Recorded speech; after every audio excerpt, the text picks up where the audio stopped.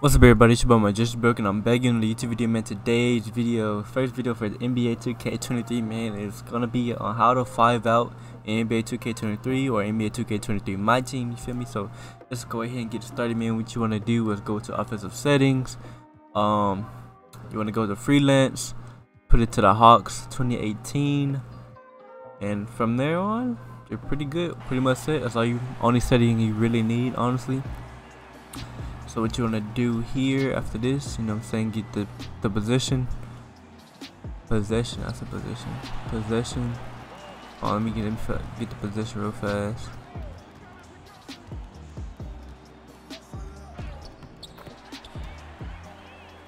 Alright, so what you want to do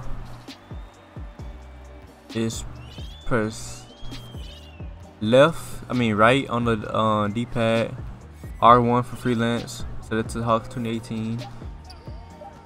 Hold on, let me shoot something. Alright, Giannis, can't get it bored.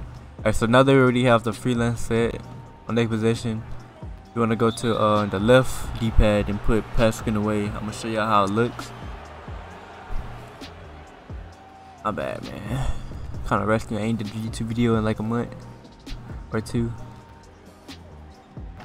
Ball, you know what I'm saying? Pass screen away. As you can see, everybody's gonna be spread out. As you can see, 5 hours really like, you know what I'm saying, get by the CPU real fast, real easy. Do this domination, man. Do this online. If you have all 5 shooters, you know what I'm saying, you'll be unguardable. If you know how to dribble, man, you know this is gonna be perfect for you.